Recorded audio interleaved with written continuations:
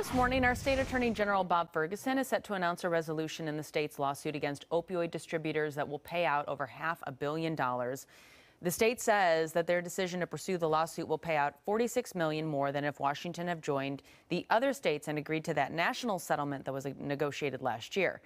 Ferguson will go live 11:30 this morning, along with speakers, to talk about how the money will be used to combat the opioid epidemic.